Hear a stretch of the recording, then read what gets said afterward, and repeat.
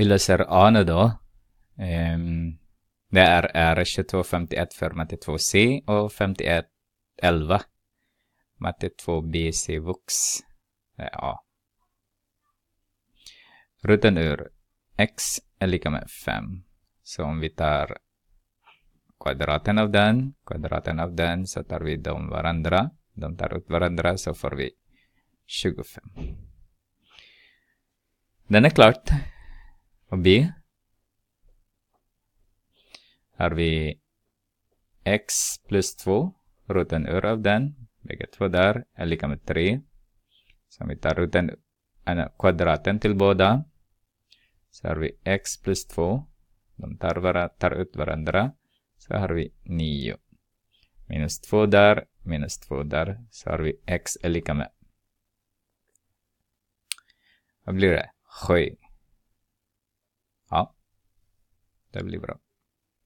Ska vi ta C. Så har vi negativ 3 är lika med. Roten ur 2x minus 1. Där har vi kvadraten till båda. Så har vi 9 är lika med. De tar ut varandra. Så har vi 2x minus 1. Adderar vi med 1. Så har vi 10 är lika med 2x. Dividerar vi med 2. Så har vi x är lika med 5. Men om vi sätter in 3 där i C, så har vi negativ 3. 5 menade jag är lika med 2 multiplicerar med 5 minus 1. Då har vi roten ur 9 lika med negativ 3. Då är det 3 är inte med negativ 3. Då är det här är falsk rot. Falsk.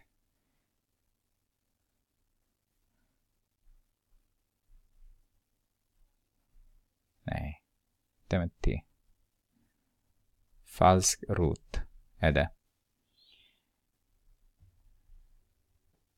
Varför det? Därför att trots att vi lärare säger att om man har positiv 9 till exempel, och får vi positiv negativ 3. Men den som vi tittar egentligen är det bara 3. Om vi pratar om vad har den för värde från första början. Därför att vi kan inte kanske en motivering är att vi har 2 där, positiv 3 och vi har negativ 3.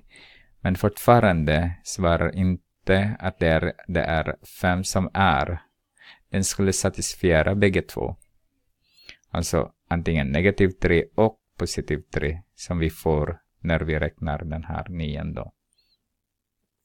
Det är därför att den satisfierar inte ekvationen. Så då har vi falsk rot. Så vi tittar på det. Har vi roten ur x adderar med 2 är lika med x.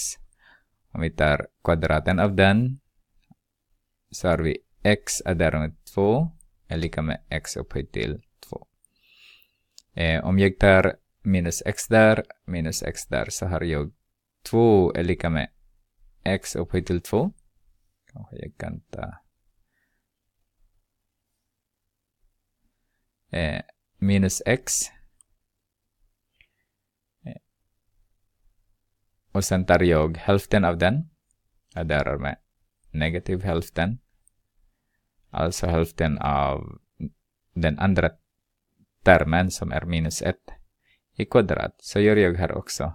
Adderar jag den med negativ 1/2 i kvadrat. Det är lite trångt. Så har vi 2 adderar med 1/4 är lika med, om vi har gjort det rätt, så har vi x subtraherar med 1/2 i kvadrat. Så har vi, om vi förlänger den med 4, så har vi 9/4.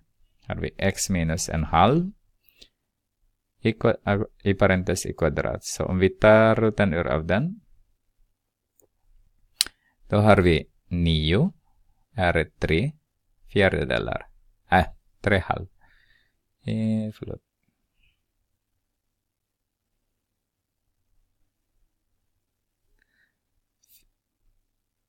Positiv, negativ. Så är x minus 1,5.